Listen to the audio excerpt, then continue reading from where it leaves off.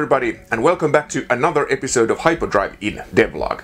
Today I want to talk a little bit about the lessons that I have learned during my time as an independent game developer. So, let's get to it. I've been working with games for roughly 10 years, and Hyperdrive Inn is my fourth commercial game project. I'm by no means an expert, but I have learned a thing or two while making these projects, so hopefully someone will find this useful. I think the biggest lesson has been the importance of marketing, especially marketing beforehand. In hindsight, this is a bit of a no-brainer, as nobody is going to buy your game if they don't know it exists. For my previous games, I've pretty much made the thing and then told everyone about it. Besides the very first title I was involved in, Lydia, this approach hasn't been especially fruitful.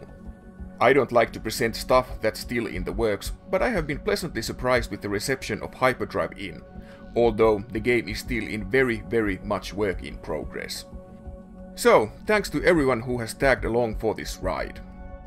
I've also had very good suggestions for the game from the people who have taken interest in the project, so I would definitely recommend for everyone to announce your project as quickly as possible. It helps to get visibility, but also feedback. The second major thing I've learned along the way has to do with platforms. I would definitely recommend that the first version of a game should be for PC. Updating and fixing bugs is so much easier and especially faster this way. I understand and appreciate the thorough quality assurance processes of console manufacturers, but this makes bug fixing pretty laborious and slow, especially if you happen to come across fatal bugs. And this links to my third point: test your game. Every game ships with bugs, it's just something that can't be avoided, but you still shouldn't consider your audience to beta test the game for you. The launch versions of my previous games have had their fair share of bugs, which has resulted in very laborious patching operations, which could have been avoided with proper testing. This is something that I definitely want to avoid with Hyperdrive Inn.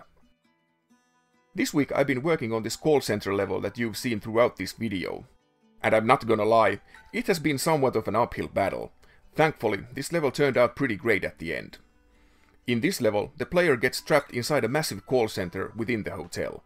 These people are working away their debts while robot overlords are keeping tabs.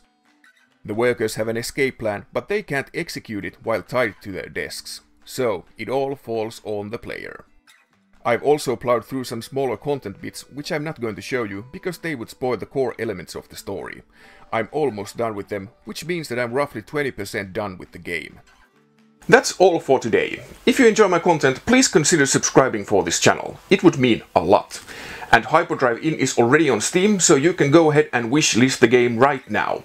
All the relevant links can be found in the description. And I'll see you again next week, but until then, bye bye!